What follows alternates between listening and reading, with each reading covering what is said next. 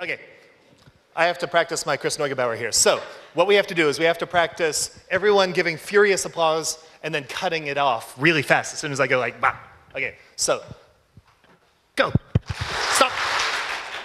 Oh, that was awesome. I see why he loves doing this. The power. Okay, in the final seconds of someone's talk, I'm going to start clapping with just these two little fingers. And I want all of you to do that as well when you see me do it. And we'll be doing that for about 10 seconds as that final warning is like, oh crap, they're out of time. Then the applause. And it's not, yeah, oh God, this is so cool. We have quite a good selection of talks here. The talks are up to 5 minutes, and they're never more than 5 minutes. It is a pretty hard cutoff point. I will be announcing the next speaker when the first speaker is about to go, and the next speaker needs to come down here and get to Ryan, who will get you set up, because we don't have much time between talks. So, with absolutely no further ado, sorry?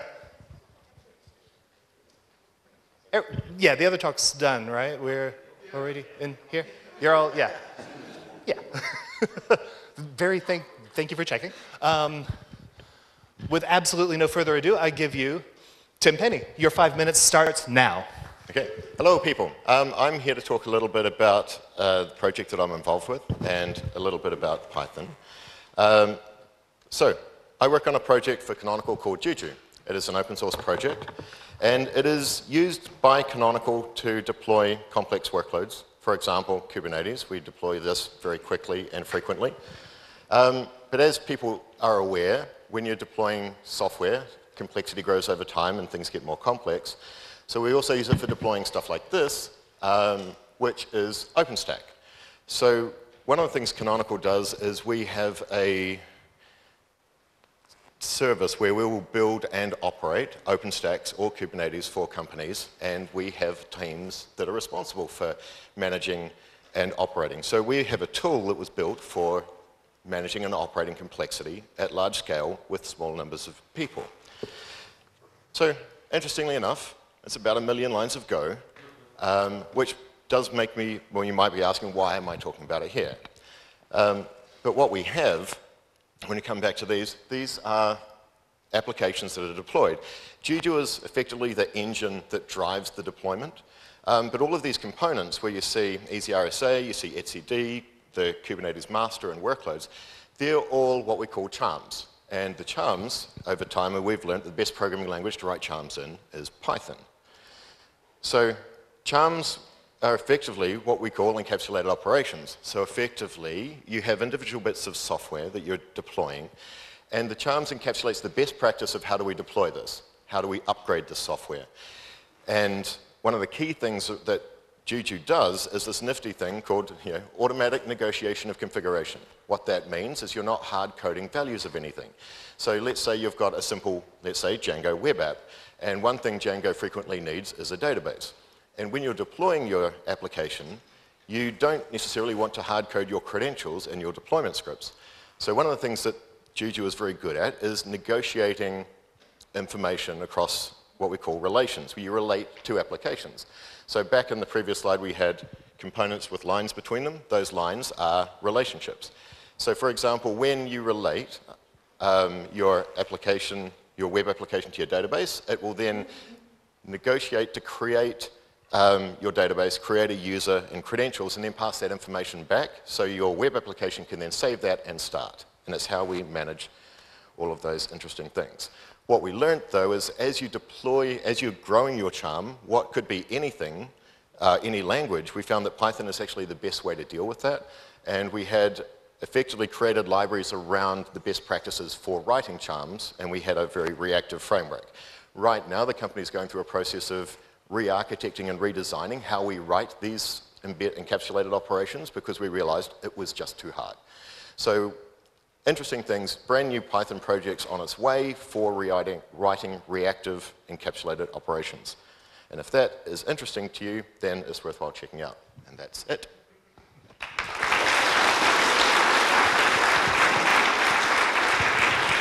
Thank you very much, Tim.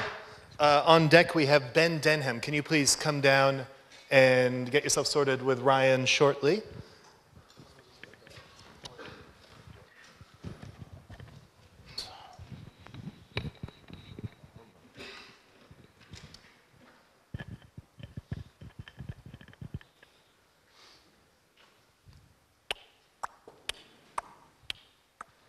And now we have Lee Begg.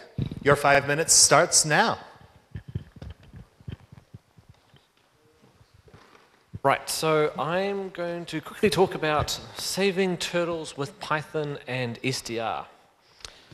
So every day, all around the world, weather services launch weather balloons. The technical name is actually, the device underneath is called a radiosonde, and these are trackable by basically anyone. And so there is a project out there on the internet called SonHub, which helps everybody around the world see what's going on. And I have a setup in my house to track weather balloons in New Zealand. At least the ones that are launched near Wellington. So this is live, this is happening right now. And so these weather balloons are really helpful for weather services to understand what's happening at the higher levels of the atmosphere. This helps forecast things like cold snaps and big storms coming. But they are basically a latex weather balloon and some electronics and some rope and some polystyrene, and eventually they fall from the sky. And they can fall pretty much anywhere. So not far from where they're launched here on the Kapiti Coast is a marine reserve, and I was thinking, really be nice to stop them from falling in there, or maybe just pick them up when they fall in there. But they also fall on land, and when they fall on people's farms in particular, it is known that cows will try and eat the weather balloon. It can be very bad for them. So it'd be handy to be able to know where they land and make a plan for trying to help clean up the environment just a little bit. And so using really simple devices, anyone can help with this concept. So basically with a Raspberry Pi, you can and a couple of extra pieces. So an SDR dongle, which is normally just a USB device that plugs in, and it has an antenna connection. They're frequently used for doing receiving TV signals into a computer, but the electronics in it are so simple it doesn't actually not specific to TV. So we are able to put some extra software in there, and using Python we can orchestrate the running of those processes to detect the balloons and then start decoding the content coming from the actual radiosonde. And so for it's about $150, you could do this at home. And in New Zealand, they launch from Auckland and from Invercargill, and occasionally from other places. So I think we can do more in this space, and knowing where they're going first is the first step, and then I think we can start looking to clean them up.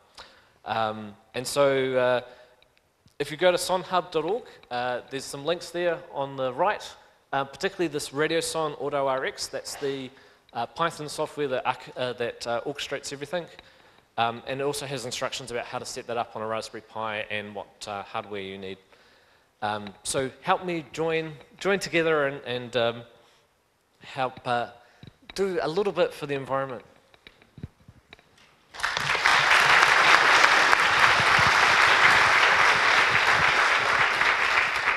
Thank you very much, Lee.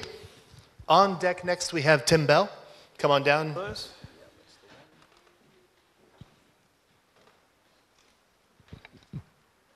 But first, we have Ben Denham with a little lisp. Okay. Time starts now. Thank you. Hi, everyone. I'm going to attempt something a bit dangerous and talk about Lisp at a Python conference. So for those of you not familiar with Lisp, that's the language with all the parentheses, and of course, the obligatory XKCD of the intergenerational Lisp coders. That's a bit of an example of what Lisp code looks like. You'll notice there are a lot of parentheses. You get 5 in a row at one point. I once did a check on one of my code bases. I think 7 was the max I got up to. But you'll notice that parens are wrapping things on the outside, so everything looks like just nested lists. And it's pretty different to code you'll be used to in other languages. And really, Lisp is more like a family of languages. You've got Common Lisp and Scheme. You've got modern Lisps like Clojure and ClojureScript that all run on the JVM and JavaScript. Emacs Lisp for those people who don't like Vim, and even there's an argument to be made that even JavaScript itself is really more like a Lisp than Java, but that's another story. Have a look at the history, quite interesting actually. So why should you care about Lisp? Well, in my opinion, the killer feature it has is that your code is actually made out of lists. Your code is actually data. You get these great tools called macros that let you write code that edits other code, which is great for writing domain-specific languages. So that's when you need to write a little mini language that better expresses the ideas in your problem domain. So for example, there are some great Lisp domain-specific languages for musical programming, where you can express ideas like phrases, chords, and notes better. And another great example, Clojure has a library called Async, which basically gives the whole Go coroutine syntax as a library without any extensions to the core language itself. So that's well worth a look at. And I'd also argue Lisp is worth learning because it just changes the way you think about programming. I think I've become a better programmer since I've started looking into Lisp. But why am I talking about this at a Python conference? Well, there's a project you might not have heard of called Highlang, which is essentially a Lisp that runs on top of Python. So you can use all of your favorite Python libraries, the whole Python ecosystem, with the added power of a Lisp-based syntax. Plus, they have a great mascot, Cuddles the Cuttlefish. So with Hi, you can use all your Python libraries directly from Hi. And then you can even go and write a Hi file and import those functions and use them from Python. So you can share your Hi code with other Python developers and they won't even know.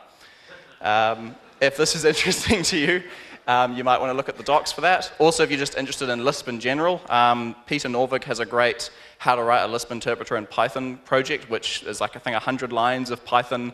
And it's really interesting if you want to learn about how programming language interpreters work. And if you want to talk more about Lisp, come find me at lunch. I'm always happy to talk about Lisp. Just ask around. Thank you very much.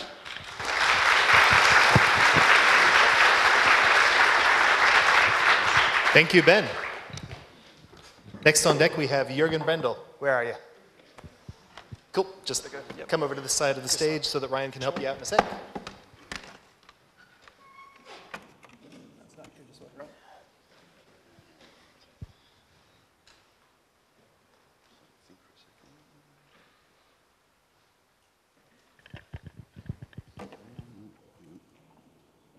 This is always the most suspenseful part of any conference.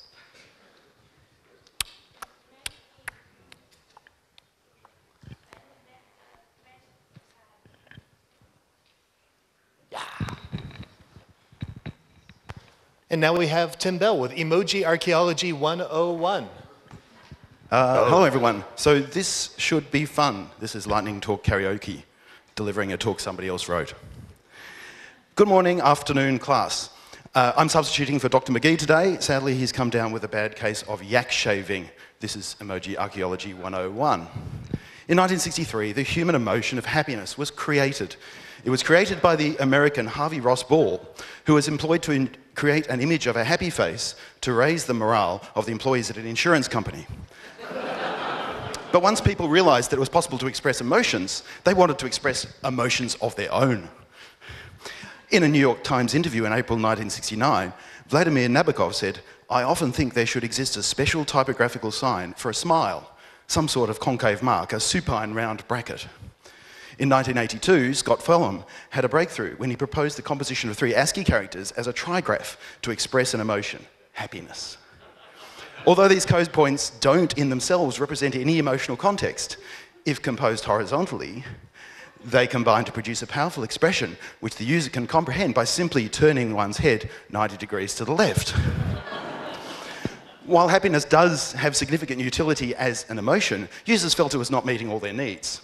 However, by replacing the third code point, the much more functional emotion of unhappiness could be expressed. This ironically led to much higher levels of happiness because users were now able to voice displeasure at everyone who disagreed with them. Thus began a Precambrian explosion in the expression of emotion as users realized the hidden potential of the US ASCII code point set. The first changes were simple issues of ergonomics. By reversing the code point order, it was possible to evenly spread the physical exertion required to observe emotion. More sophisticated extensions were also added, such as adornment, wearing glasses, and and an optical tiredness from staring deep into the ASCII code chart looking for emotional inspiration. There was also a move to represent more extreme emotions, such as extreme happiness. Some expressions of extremis could be embedded into 3 glyphs. They required the introduction of a 4th glyph to demonstrate scorn, or to embody a single tear rolling down the face. Some purists felt that the 3 code point limit should be retained, so they compressed complex emotions by losing the fidelity of nasal expression. Others freed themselves of Anery constraints, allowing for the rendition of, say, the absurdist philosopher Homer Simpson, or beneficent winter courier Santa Claus. Others revisited the premise of that emotions had to be expressed horizontally and looked to the perpendicular as a presentation style. However, the US ASCII code set was reaching its limit at this point. This led to the introduction of Unicode, providing vastly more alternatives with which to construct even deeper expressions of emotion. It is not clear from the literature that any of these glyphs are actually used in the languages of origin. The schism between minimalists and maximalists in the expression of emotion reached its zenith in this pair of expressions. 11-character table flip as an ultimate expression of anger, and a single katakana character as an expression of simple happiness. Unfortunately, pressure was placed upon the Unicode consortium to allow more literal expressions of emotion. This started with simple renditions, but over time, these expressions became more and more literal, removing all subtlety and nuance, and indeed beauty from the process of emotional expression.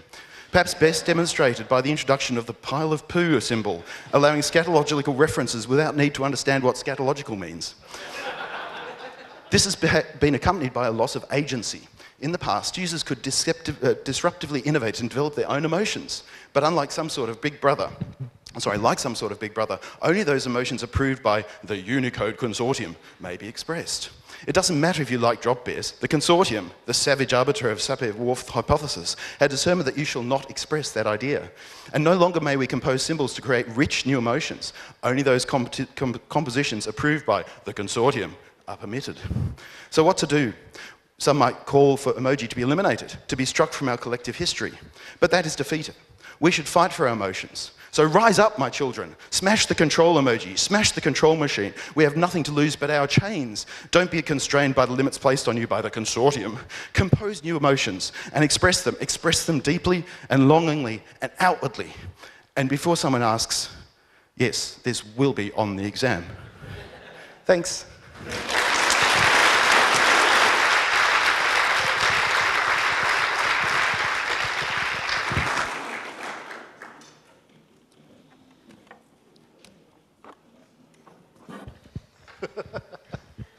Thank you, Tim. So, Curtis, you're up next. Where are you? Hi. But before,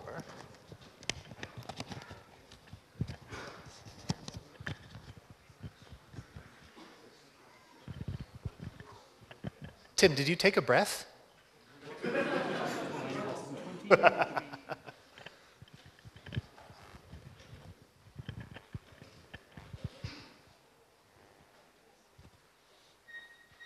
This is the true lightning talk relay. Are you live talking, are you? Yeah. In that case.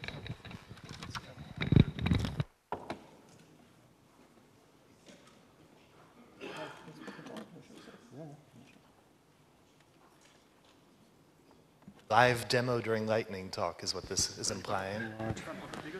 Yeah. This is a brave man. So, can you hear me? All right, excellent. Well, that's a hard talk to follow. All right. Mine is much more mundane. I'm going to talk about developer productivity. So as a normal, can you see all right? Okay. I made the font really big. So this is a normal Python class over there, which you can use. You can do things like name, and then you have it. Right? So you can call a function. It's also fine. But if you make a typo, then the compiler complains, and that's very annoying because it's very nitpicky. Computers are smart and intelligent these days. A brain the size of a planet, and what do we make it do, right? We make it just go and complain. It should just know what we want to do. It should just do the right thing for us, as I like to say. So why don't we add a bit of smarts to this? So we import a little something I wrote, and then we change our class definition, and we have the same as before. Oops, print. And now, behold the newfound power, because now if we make a simple little typo, it still does the right thing, like exactly what we wanted to happen. Countless hours of developer productivity will be saved this way. It works the other way around as well. So a name, remember we had this. So let's say we can, something like this equals so now if we say a name, again, it did the right thing, right? So clearly, this is an excellent innovation, and I have made this a standard required base class now in my development team, so that pesky things like typos and such don't bother us. Because, as you know, real developers only use Vim. We don't rely on IDEs and other annoyances that get in the way. So how was this done? This is now the code is too big because the resolution here. I really apologize about this. It looked nicer when the font was a bit smaller, but at least you can read it. So this is basically what the getAttr does here for us, right? So it does a little magic. It finds similar attributes. This is the base class, by the way, just in case you're wondering. This is the base class, which fuzz class it's called, right? So we go to our getAttr here. So it basically finds similar sounding names. Now, getAttr in Python, yesterday we had an interesting talk about meta classes. So you probably, if you were there, you saw this. The getAttr is called if the attribute that you're asking for can't be found. So you can override this. And that is how you can have classes and attributes of classes which are just dynamically being constructed and used. It's really useful for lots of stuff. So here what we're doing is getAttr was called. So somebody typed foobar with the U and couldn't be found. This class gets called. We do find similar attribute names. And if we find one, then we just use that one.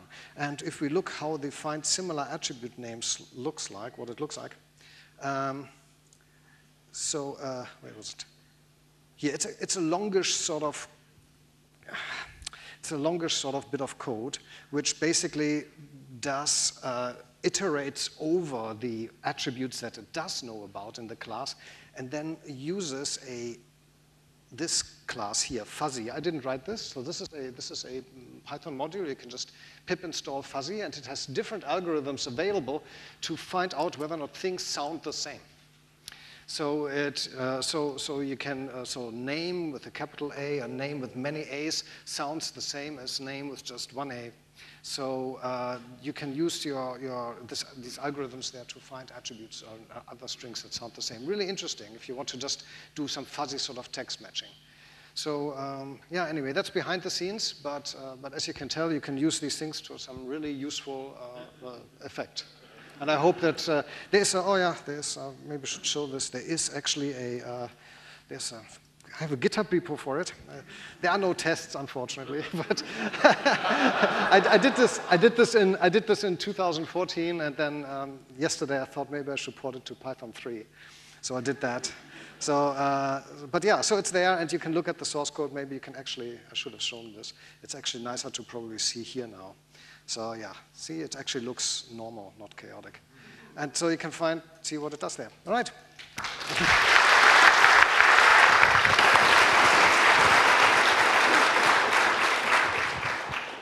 Thank you, Jürgen. Martin Smith, come on down. Thank you. Thanks. Oh, sorry, I just... Oh.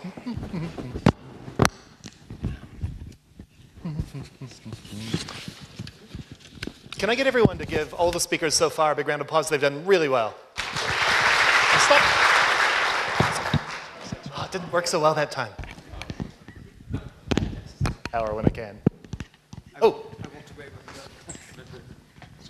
Thank you.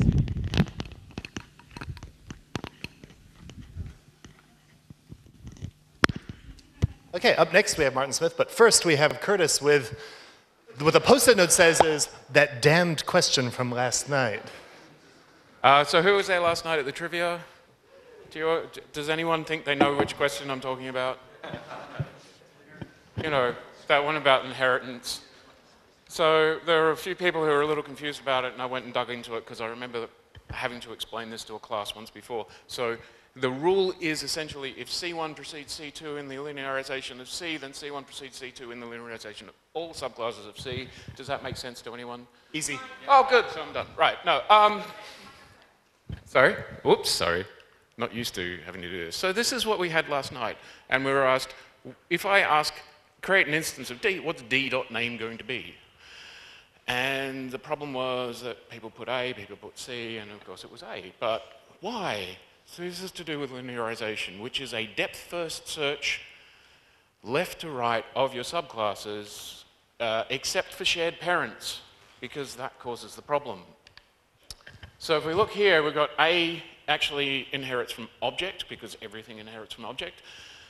B inherits A from object, C inherits from object. So if we look at D, which goes to B, so when we do our depth-first search, we look at our first parent, and that's B, and then B goes to A, and A is not shared by anyone else, so then it goes to O. So that's why we find name is A, because we get to A straight away. Then if we didn't, then we'd move on to C, and then object is shared by all of them, so it would be the last one checked. What the problem was people were thinking, I've forgotten my own slides. People were thinking that it was this, where B inherits from A and C inherits from A, and that would create a very different graph, because we'd get to here. So as we go from D, and we look up B, and we go, B's parent is A, but A is shared by C, so we can't look at it yet, because otherwise we'd get weird ordering on things. So we're going to answer C, and C has the answer we want, so we'll stop looking. Otherwise, then we would go to A, and finally on to O. Is this making sense?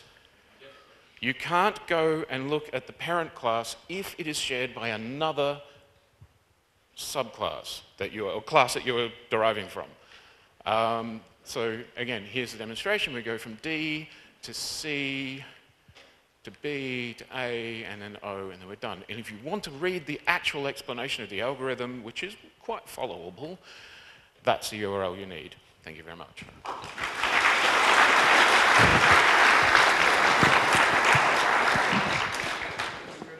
Two will be on the exam. Up next, we have Andrew Bartlett. Come on down, make yourself known to Ryan.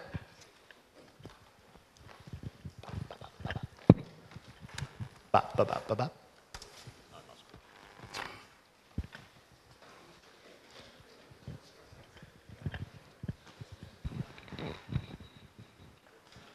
Hopefully. Ah. No, that's, Oh, you can do it. And now we have Martin Smith with Any Color You Like. You have 5 minutes, starts now. this is all your fault. Okay, So much is. yeah. When I was like 15 years younger and knew everything, I used Vim, I wrote Perl, everything was fantastic. And I really disliked magic, and I thought I was lazy, because that's one of the virtues of a Perl program, but I wasn't lazy. And I always used to work on reasonably small teams, and one of the problems I found, well, one of the problems we solved very easily was that we could talk amongst ourselves, we could decide on conventions, we could all agree on how we were going to do things, and it was great. Fast forward 15 years, I'm now working for a company, and our team is growing. We have about 9 people working on a code base now, and what used to be really easy, we could just chat to a couple of people and decide how we were going to do things. That doesn't really happen anymore, and we get a lot of people, and they do things differently, and it starts to become a bit of a problem. So one of the things that Daniel was talking about in the keynote this morning was consistency, and I've really started embracing consistency. And one of the ways that I do that now is I started using Prettier. So some smart people I know said I should start using Prettier. I don't know how many of you have heard of that. It's a tool for JavaScript or TypeScript. And it basically says, given a piece of source code written by anyone whatsoever, this is canonically how it should be represented.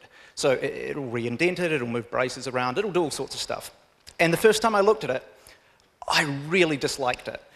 It did everything differently to me. And one of the things that I learned to live with was actually I prefer something that I don't really like. I prefer the consistency of it always being that way over the my personal preference and the fact that sometimes everything wasn't my personal preference. So I've also learned in the past year or so about a tool called Black.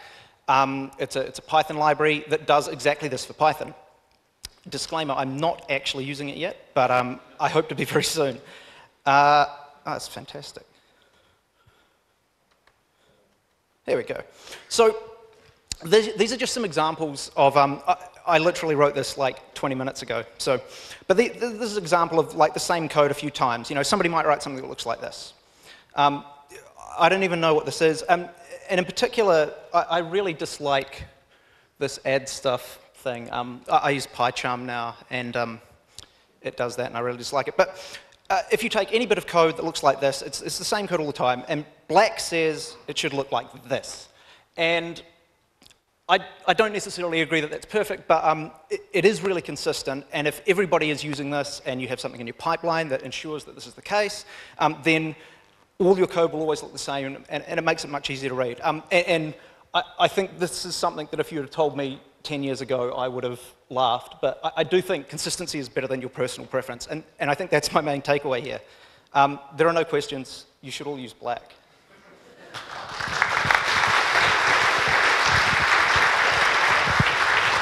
Thank you, Martin. And you're right, Black is awesome.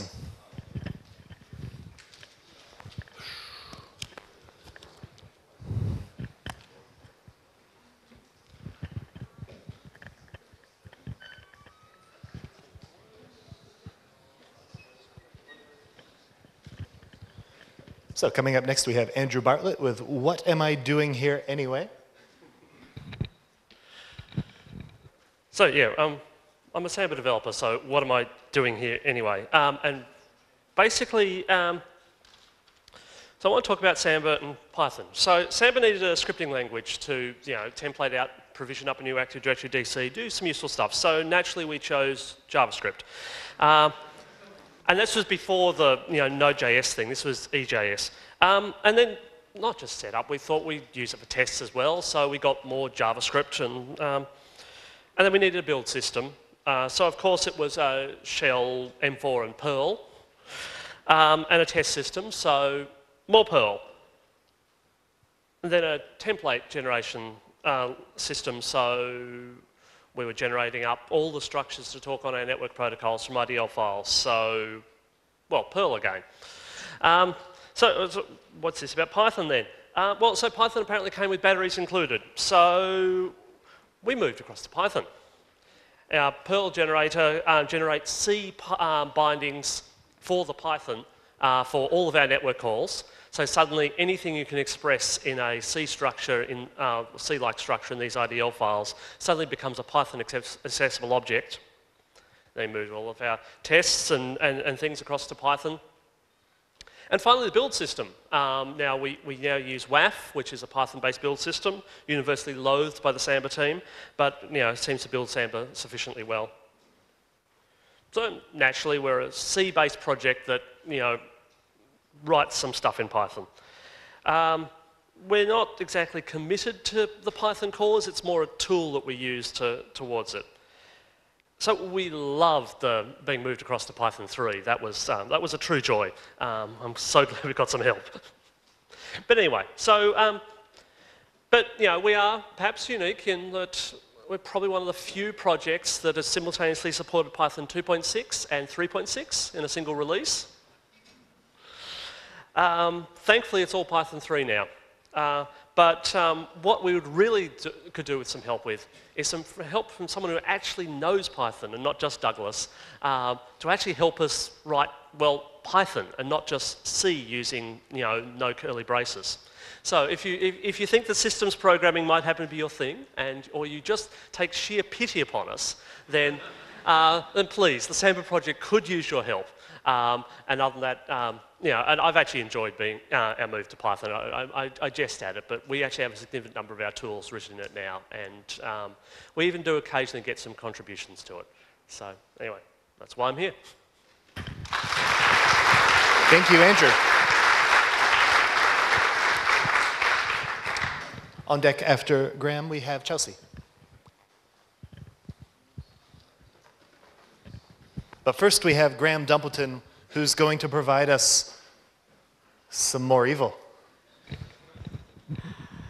Okay. Yesterday, Curtis, or Funky Bob as everyone knows him, did a talk on, which was very meta. I'm not even going to try and pronounce that. He talked about how one, instead of using meta classes, can use some new features in Python 3.7 to override the behavior when accessing classes. Now, that is interesting to me because I produce a package called wrapped. Now, how many people here are knowingly using wrapped? Well, hardly any. Wrapped, the last time I looked, was between the 60th and 70th most popular downloaded package on the Python package index in that month. And that's actually an inaccurate figure because it's bundled inside of New Relic and Datadog packages, which meant it was closer to 50, one behind Flask. So the fact that no one here is hardly using it, you should, because it must be really good if it's downloaded that many times. Okay, so what is it? It is a library for implementing decorators, and also a whole lot of horrible stuff with monkey patching, which is why Datadog and New Relic use it. What is interesting about it is that it enables you to write what's called a universal decorator. It's a decorator where you can provide one implementation which you can apply to a function, a global method in a class, an instance method, or a class method, or a class. And you can tell within the decorator the context in which it is used in. And that means you can only provide one implementation and actually change what it does depending on the context it's used. There's a problem. If you use a decorator on a class and you do this, so I have my decorator defined, my decorator. I apply that to a base class. I then derive a class from that base class. I create an instance of my base class. That worked fine. If I create an instance of my derived class, I get an error. A really weird error, and I don't know why it produces that error. And actually this error is a bit different in 3.7 compared to older. The workaround has been to do this, is to tell people to access an attribute of what looks like the derived class to get to the real actual class. Now the reason it's not the class is because when you apply the decorator, it's wrapping it in an object. And so it's actually deriving from an instance of something, an instance of a class. And that's why it blows up. So PEP 560 is the one that Funky Bob was talking about, introduced in Python 3.7. The thing that he talked about, and that was this special _ method called class getItem, which allows you to override accessing attributes of a class to do stuff. It actually has another one in there, _MRO entries. This actually allows you to intercept funny things when doing derivation. And it turns out it's actually useful to me. The way that the decorator is implemented is actually as a class instance. So I'm creating my decorator actually underneath is using this thing called a function wrapper. Well, I can actually now go back and solve my problem using what I've learned from Funky Bob by adding to my function wrapper this MRO entries _ method. And I can grab the information it wants from the thing that was being wrapped. And so I can then have my base class. So I've written the equivalent here now. The idea is I'll roll this back in and it will be part of the deck wrapped and you won't know about it. And I'll be able to do my derivation class and it will work. All magic. So thanks to Funky Bob, I learned something new at this conference, and I hope whenever you come to the conferences you do learn something new. It's always a great opportunity. So thank you, Funky Bob. And thank you, Graham. On deck next, we have Phoenix Zarin. Where are you? Can you make yourself known? Go. And we need someone to sub in on AV because our AV is about to give a talk.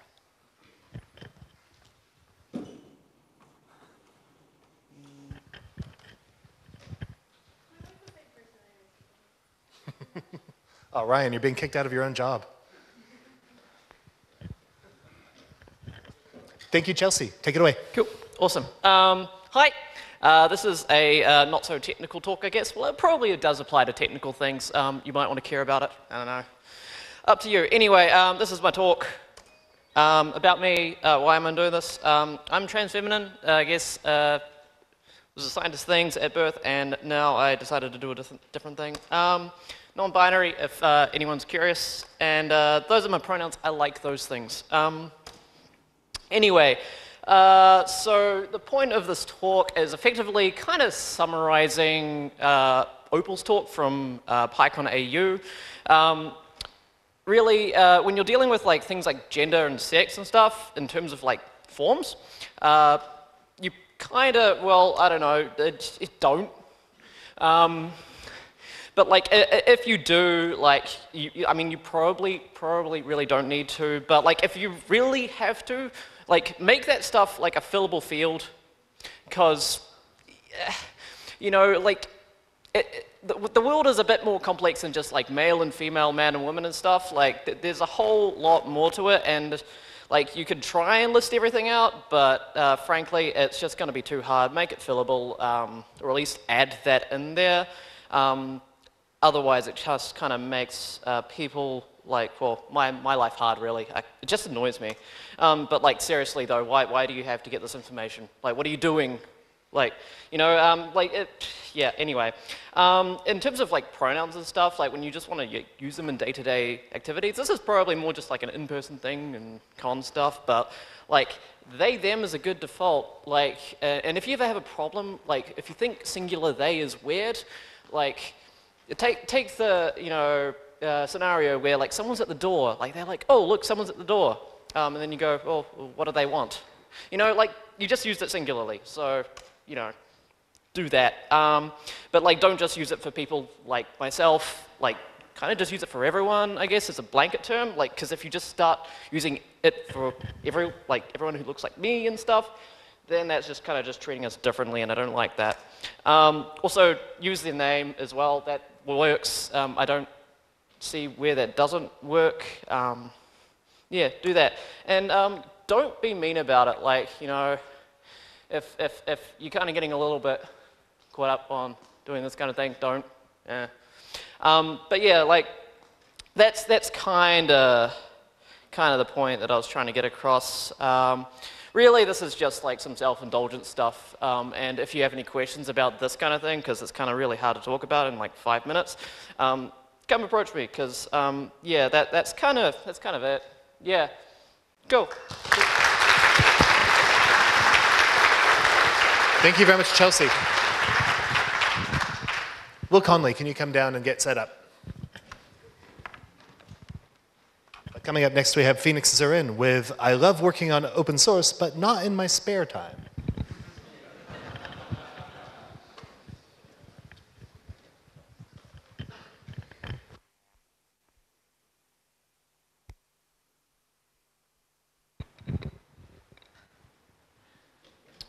That's looking promising.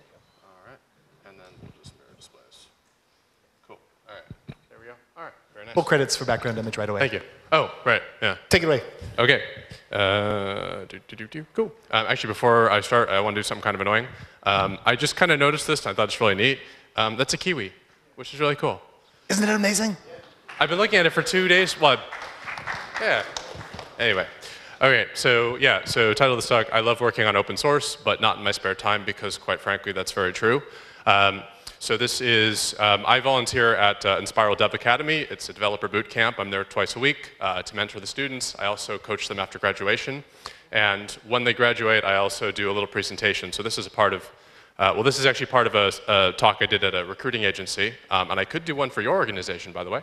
But this slide here is one that I like to show them. So these are all the open source projects that I've worked on, created, what have you.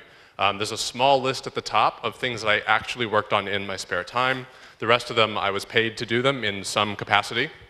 And if you look at the ones also that I worked on in my spare time, they're all mostly related to IOTA. So actually, they're all related to blockchain technology. So before I came to New Zealand, I was working at a fintech company in Peru. And everyone there was keen on blockchain. I wanted to get into it. Couldn't quite find a project that we could justify putting resources towards. And so I kind of said, OK, a few nights and weekends, the rest of my career. let's do it. And so at the time, the IOTA cryptocurrency was looking for someone to write their Python library, and I was like, yeah, I could probably do that. And somehow I convinced them to let me do it. 6 months of mornings and weekends later, PyOTA was born. The IOTA cryptocurrency later went on to become the 9th largest cryptocurrency in the world. I take full credit for that. But when I came to New Zealand, then there was a company called Centrality that was like a blockchain venture studio, and they basically had already heard of me. I'm probably making myself sound a little better than actually happened, but so be it. And so what I want to focus on is, as part of this talk, I like to say that a developer boot camp, it's kind of like we put you in a wagon at the top of a hill, we give you a push, there's a ramp at the bottom, and the rest is up to you. And one of the biggest challenges that they have is how do they keep their skills up after they graduate, because they're no longer sat in a room and forced to code. And once they enter the workforce, again, like myself, look, when I get home, the last thing I want to do is think about coding.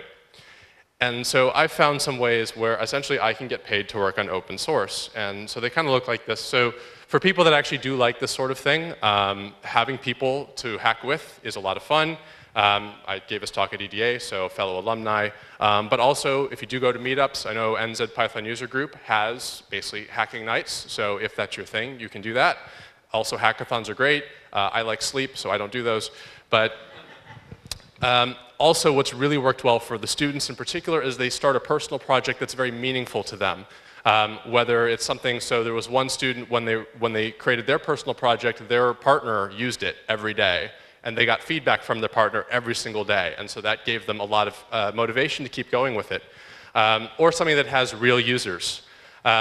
Also, we do a lot of contribution to open source libraries. I do this a lot as part of my job. So whenever we come up with some functionality and it's looking really cool, I say, hey, this is pretty generic. I take it to my manager and say, hey, we could actually make this an open source project. And my manager is thinking, oh, geez, where are we going to find more senior Python talent in New Zealand? There's like none around. Well, hey, let's put this out there. We can raise our profile and attract some really good developers. And it even got to the point where at one point I made a contribution back to MongoDB. They declined it, but I have it out there now, and it actually is a really neat, it's a neat way to, if you use MongoDB, you actually can't put $ or dots in the names of keys in your documents. And this is a way where essentially you don't have to think about it. It escapes them for you. Also, I would say, if you do release an open source project, do make sure that someone is available to take it over if you do leave the organization. This one didn't go so well, so this was that fintech company in Peru, and by the way, if somebody is watching, just going to put that up there. Anyway, so that is pretty much it. As I said, look for ways you can integrate it into your work. One of my favorite things to do is, we're all tempted, we are using an open source library, and it doesn't quite do what we want it to, and so we're very tempted just to hack around it because it's a lot faster. Some of my best open source contributions have been, hey, instead of hacking around this, let's just dive in and fix it, and then maybe submit a pull request. It takes about as much time, and again, it just raises your company's profile in the development community. So that's it. I don't have a thing, but I did want to put this up there. So for those of you that didn't get the motorcycle helmet comment from my talk yesterday, that's me. You'll probably see me around Auckland. So thanks.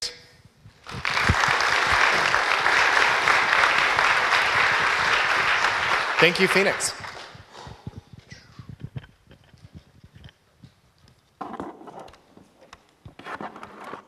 Take this opportunity to give Ryan a massive round of applause because he has the busiest job right now.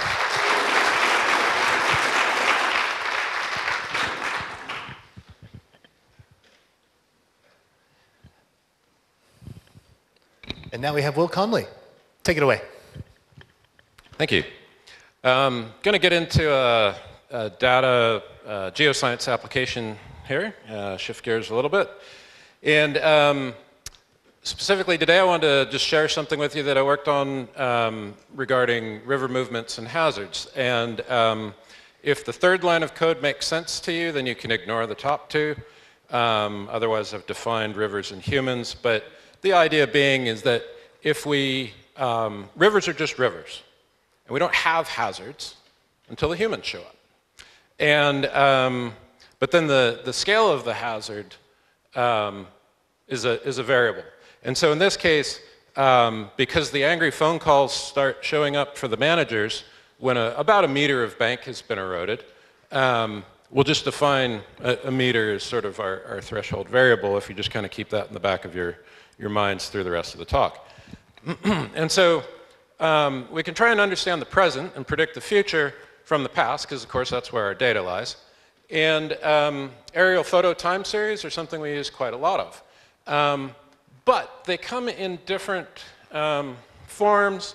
They have different histories of handling. And many of you can relate to this if you're ever using inherited data, whatever sort of field you're working in. Not all data stewards are equally competent or engaged in precision and accuracy, or they might be, but they have just very different objectives or intent with that particular data. Until your project comes along and somebody says, oh yeah, this other guy was working on this, you should just use whatever he did. And then you see, because you're working on rivers, but there's also this thing called the conservation of mass and energy, where real rivers can't actually do this, right? But there's your data. And so you go through your photographic time set. In this case, I've got a reference year, which is the big photo on the one side, and 4 other years that I was comparing it to. And ideally, all those colors of dots stack up. And we can see that they don't. And we can see that that red one in particular is like off by like 130 meters, which is actually, if the river were there, that's wider than the river is wide, right? So before we proceed with our analysis, maybe we should take a deeper look into data quality in terms of suitability or fitness for purpose. And the big problem there being, I've been working with geospatial stuff for 20 years now, and some of the software is quite fancy, quite expensive, but it doesn't always do what you want to, as it turns out, even though this was really simple vector math. So I decided to jump into it, make my own, and it was a bit painful at times, but in terms of questions of suitability, we can be interested in things like magnitude and spatial distribution, right? And so in this case, again, I have my 4 years of comparison, and then it's just all basically symbolization. And we see that actually 3 of those years, we probably need to revisit the actual registration on those bits of data. The other thing that's really interesting is that the standard metric of error, which is usually reported in the scientific literature as this RMSE, which is an averaged spatial metric, only accounts for about 35% of the magnitude of the error, which means that even if you're okay with an error of like 16 or 18 meters, there's stuff lurking out there that's 50 plus meters that a lot of people don't recognize. So is it correctable, right? Maybe you've got some large errors. Is it correctable? Maybe it's just a datum transformation. Well, you use something like Quiver or arrows, something like that. And we see that the vector magnitude and directions all over the place. And so at this point then, for this particular data set, it's start over. Which I won't get into the process of how I took data that looked like that top one, which previous investigators had just gone about in the GIS and clicked the river margins along, which is that orange line, and come up with this bottom graphic showing the original lines that show an additional 30 meters of bank erosion that, or channel movement, if you will, that was not reflected in the original data set, right? Hence, let's say if we were using that for some sort of retrospective or even forecasting analysis, right, without validating it, the phone calls start rolling in. Thank you.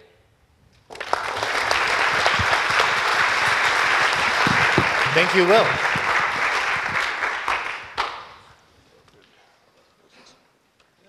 Patton Simpson, time for you to come downstairs. But first we have Sue. Hi, everyone.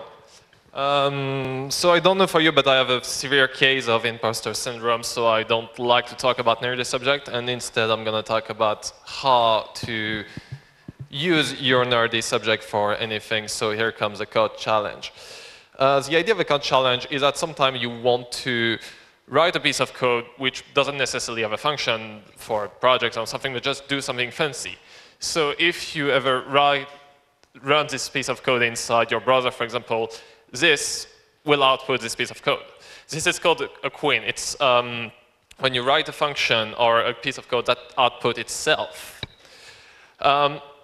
Now, the general idea of that is, for example, here you can use a toString method of a function in JavaScript to get the source of a function. General idea of this is that you may want to combine it with some other little challenges, like, for example, you might want to have a Golang program that output a Rust program which outputs the original Golang program. And exploring those kind of options is maybe kind of fun for you and kind of help you discovering quirks in your language. Other thing I've wrote pretty recently was to have a source file that is actually valid in multiple languages. So this works in Perl, and this works in C. I could have improved it a little bit, but yeah. Once again, it helps you understand the structure of your code and just write some little funny stuff. And the last example of code I'm going to give you is a bit of brandfuck. So this, for any input string you give it, will output the string with every character doubled. So for those who understand brandfuck, it's literally read a character, start a loop, output twice the character you have stored, then read another character, and if there is a character, just loop again. Yes, so Cathy made a presentation about language quirks in general. It's kind of a little extension of what you can do as a programming challenge for that, using what she showed you previously. And that's all. Thanks for listening.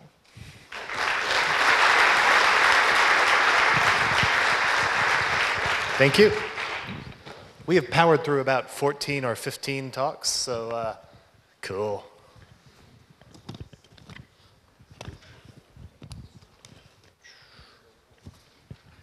Not totally sure about the handwriting here. Sean Ramsey? Come on down. Sorry?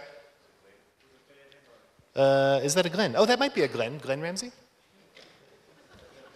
Come on down. Looks like an S. Sue also, by the way, gets the prize for the neatest handwriting on Post-it note, so credit there. I could read your handwriting. It was great. I could barely read yours. Okay. Take it away, Grant. Okay, can you hear me? Yep. Okay, Python and big data.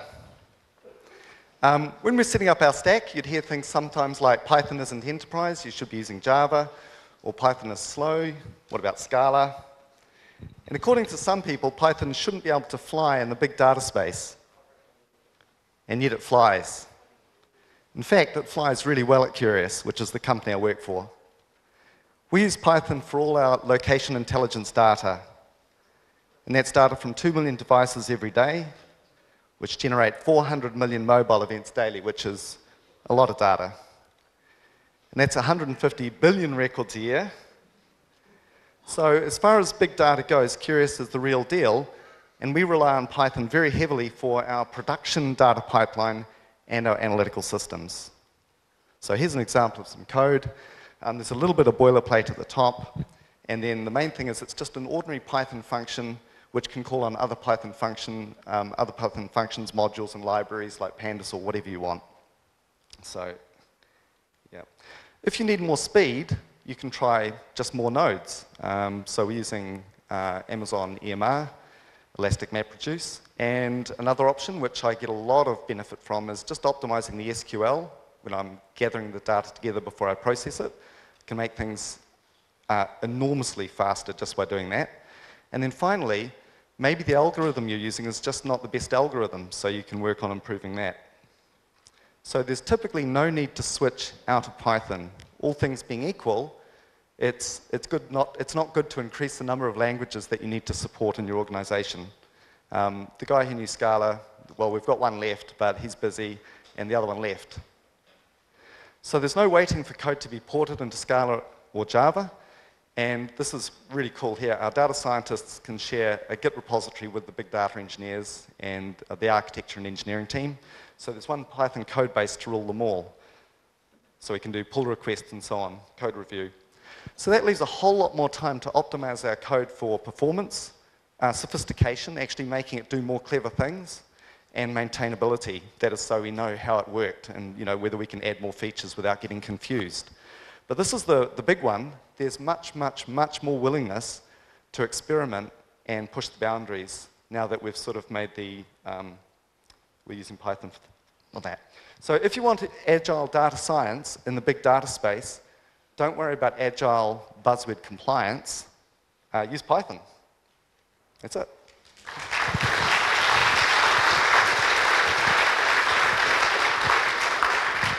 Awesome, thank you, Grant. We are down to our final 4 talks. Everyone just cheer again for how amazing these have been so far. Please just... David Hunter, come on downstairs, get set up. But first, we have Glenn Ramsey with solar power monitoring.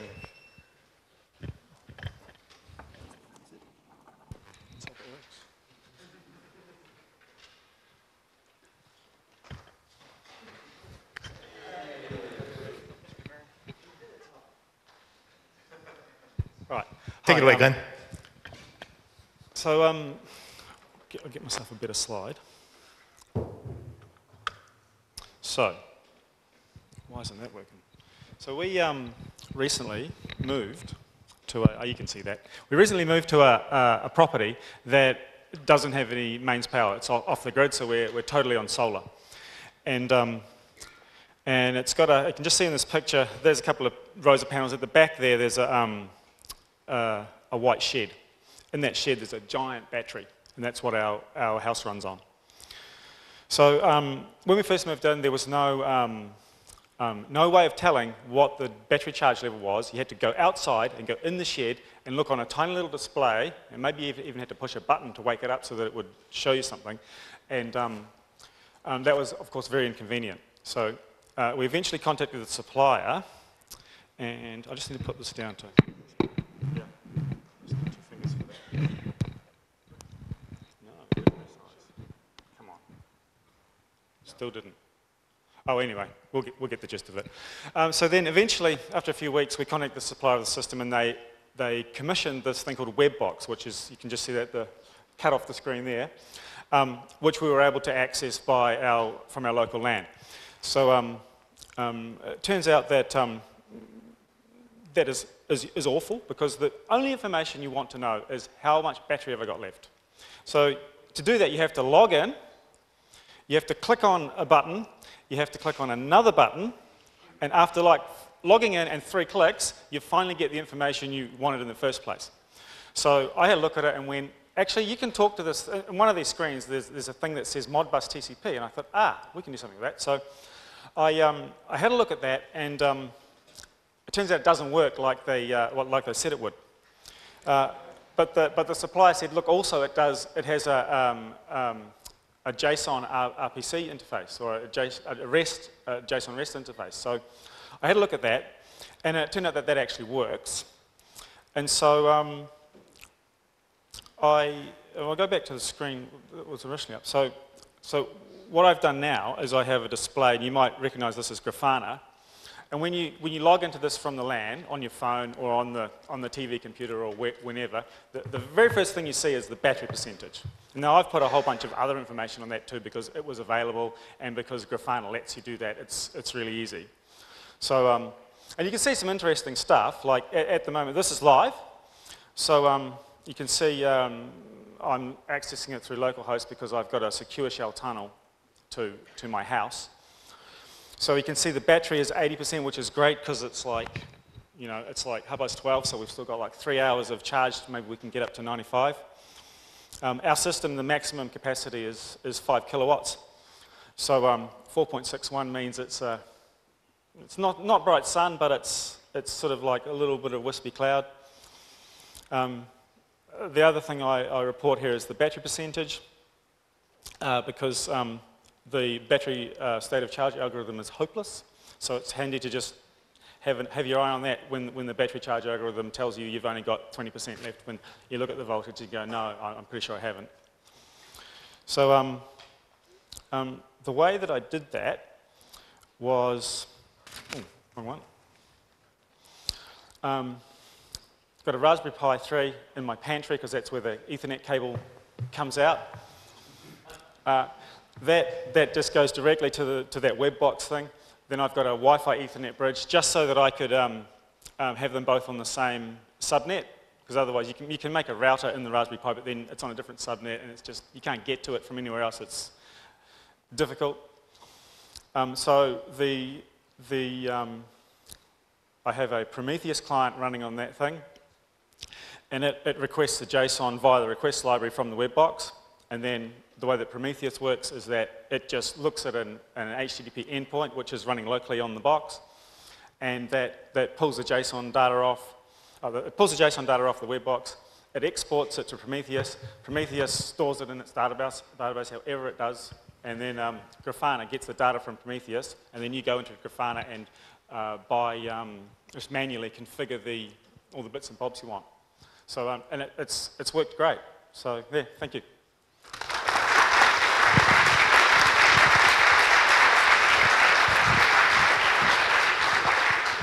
Thank you, Glenn. Awesome. Leon Bowie, can you come down and get set up? Do you want mirroring or extended?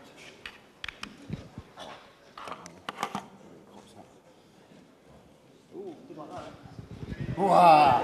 Oh, yeah, unplugged. Could be the end of the lightning talk. No, it's fine. Hyperspace. Hang on, I can fix this.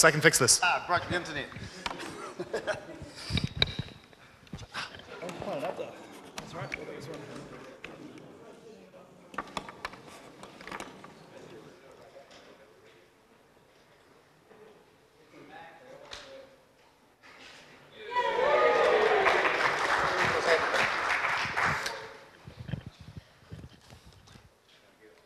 If you get a presentation, it should go to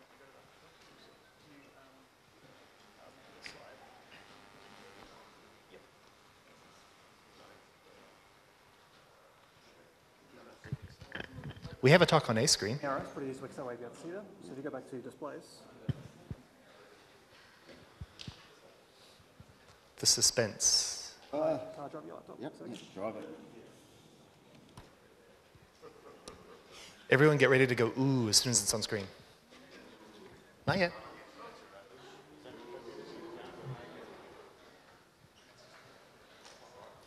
Almost. Awesome. Starts now. Hi, I'm David Hunter. I was going to call this lightning talk Hip Flask. I had an amazing idea at 11 o'clock last night when I was really drunk that I would start a lightning talk. So if the code doesn't look right, there's a good reason. So the talk's actually about deploying Flask into AWS Lambda, because I kind of think it's the easiest thing you can do, and if I can do it drunk and I can present it to you, I've proven my point. Okay? Okay, so I'll just run through it really quickly. This is a folder layout for a basic Flask template. We'd have some Flask template folder. The app, obviously, which is a Flask app. The only other things you're looking at is package.json, which is something that's generated by the serverless package. So I'm using serverless to generate my Lambda functions. And the serverless description at the bottom, and a standard requirements file and a README. So I'll flick into the Flask app, which is kind of pretty simple. This is all just doing requests, getting the URL, and returning result. Flask should be pretty simple to you. And this is the package file that's generated by the serverless node program. So the only thing I'm doing in here is effectively adding in a serverless Python requirements and a Whiskey installation. So I'll show you the README at the end, and we can run through that. Really pushing through things really quickly. This is serverless defining a function that's going to be up there, what plugins it's got at the top, a bunch of role statements which give you permissions to do things, and the important stuff's kind of at the bottom where we describe our function.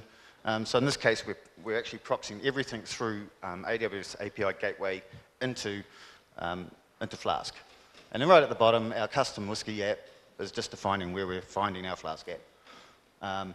And probably the very second to last line, which says Dockerize pip, is probably the most important thing, because what that does is when we build our requirements, it actually fires up a copy of the AWS environment and builds all the pip requirements in that in order to push them up.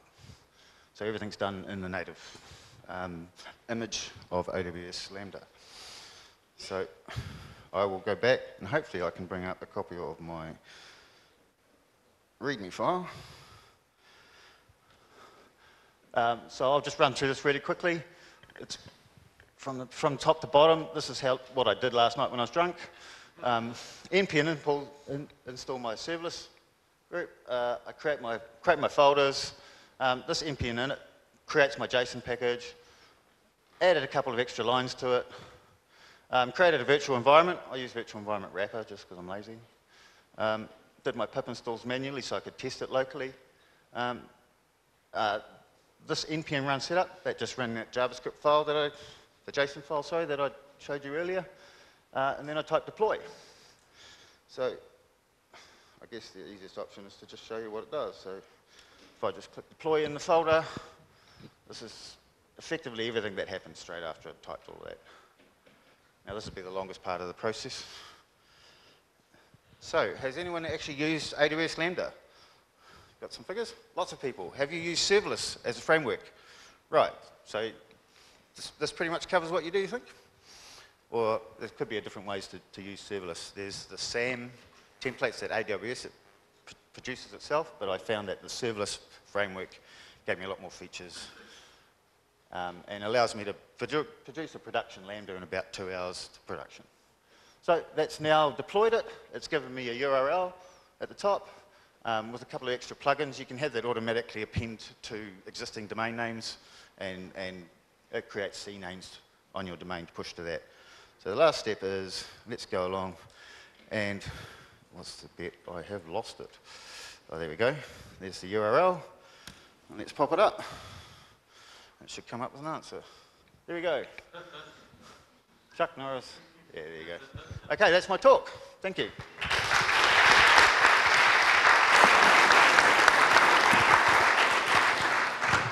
Thank you, David.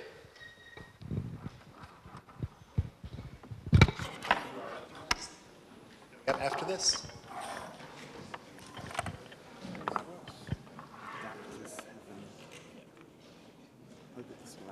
Oh, is there another one? Not sure if the HDMI on the adapter works. So. Oh, well, we're going to find out. Oh, I didn't do the thing.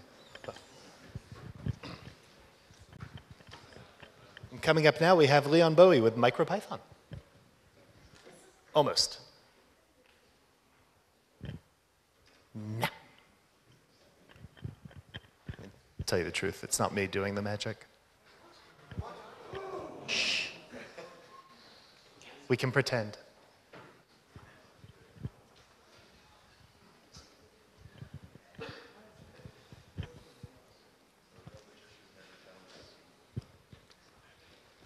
Insecure magicians might.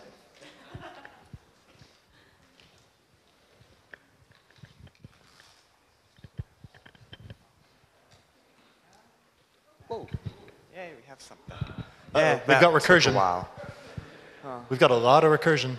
Yeah. Yeah, oh well. Leon, Leon, Leon, and Leon, and Leon. Yeah, no, just you get unlimited Leon now. Amazing.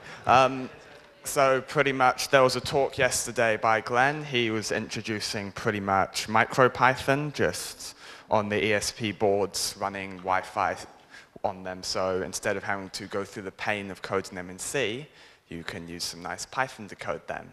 He then issued at the end of it a nice challenge of if you get to play with the toys if you do a talk about them. So here I am. I played with the toys, so here's my punishment.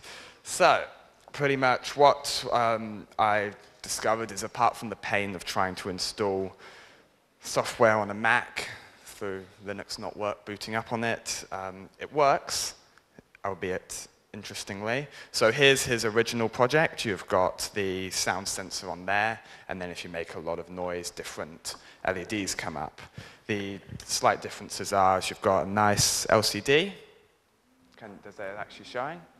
No, maybe. If screens decide to stay on. And pretty much I had another one. It connected to Wi-Fi. It published to the internet, and then it broke 5 minutes ago, so that doesn't work. So pretty much all I've just learned, and really all I want to talk about, is how, even though I never knew there was Python, is just keep looking around. If you decide you like Django, look at alternatives and just keep looking at other things as well, and just keep looking at it. Because sometimes it works really well, sometimes it breaks, and just keep playing and experimenting, because why else are we all here? So, thanks.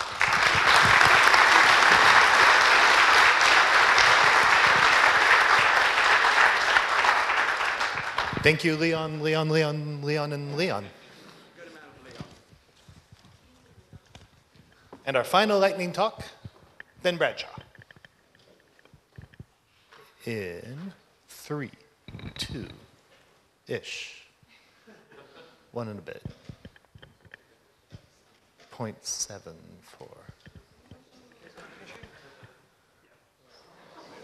404.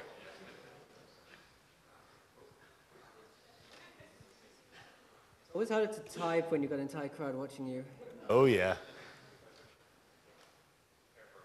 Ooh. Cool. All right. Go, Ben. Your time starts now. Cheers. Hi, everyone. So my name's Ben. I'm a developer. I've been writing code for about 10 years. Most of that's been PHP. After that, I did about 3 years of Ruby on Rails, and I'm about a year into Python. So I just wanted to sort of I reflected on a couple of things I've heard over the past couple of days, and I was just thinking about just how much magic is in languages. It's just there, but it's not discoverable, or you sort of see a big glimpse of it, and then it just vanishes, and you don't actually use it anywhere else.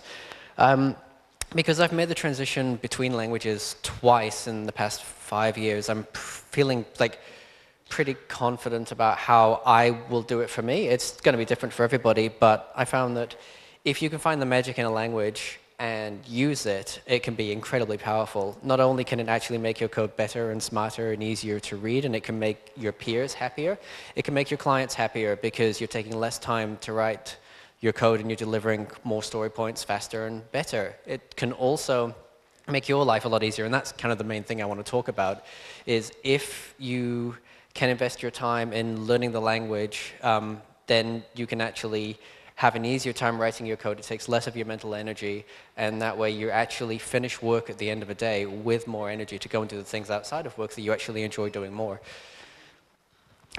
So the reason I'm put this down as a thing to talk about is because this conference is the first time in my sort of 8, 9, 10 months of writing Python that I've heard the word dunder. I haven't read it. I've dealt with, I was calling it underscore, underscore init, underscore, underscore string, to use these kinds of things. And the word dunder didn't come up. I put my hand up and I was like, what is that? And then I Googled it and I was like, oh shit. There's so many of these. And another talk was about meta stuff. And I was like, oh yeah, I've used meta classes in Django. You go class meta and then you write some stuff down. That's not it. But it's been wonderful to get this experience this weekend. And all of you who've come out, you've sacrificed time on your weekend, and kudos to you for coming out and doing something like this. And my encouragement is mostly just for people who are maybe more junior, or for people who are transitioning languages. This is one of those things that gets easier if you're completely head covered and you're just sitting there trying to get your job done, trying to get your code finished, trying to make sure that your client's happy and you're stressed and you're overloaded. You don't have time at work to go ahead and be like, well, actually, I'm going to take half a day out and read 2 scoops of Django, or read up on blogs or documentation or all of that stuff. I get that. It sucks. It's hard. What I really recommend you do, and it's something that I need to do more of, is study in your own time, and that can kind of suck. You can feel like, well, why am I working for free, basically, and that was my mentality for a while. But when it comes down to it, the more you know and the better you get at your craft, the easier your craft becomes, the faster you get at things, and the more time you free up to do other stuff. And you don't need to tell your project manager that you're doing things a lot faster. If you complete something like a 3-point story, you complete a 3-point story in a day because you know the ins and outs of the language that you're dealing with. You can give yourself an hour to read more documentation, read Pepe, to everything else. Like, it will ultimately make you a better developer. It will make the people you work with happier with your code. It'll make you more relaxed. And if you're stressed, you're not very creative. And creative brains are the kinds of brains we need to have to solve the problems that we're trying to solve in this. If we're not just doing basic boilerplate code, it requires mental energy to do this. So save your mental energy for the challenges you have that are actually really worth thinking about, and just find out everything you can about your language. So yeah, be curious about what your language can do, get more out of it, and make your life easier. And that's it.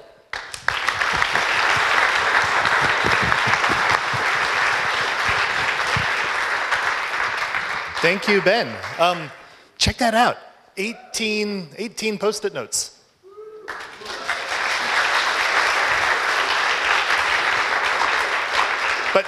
But also 18 speakers, so now you have to clap for them as well, because these are just Post-it notes.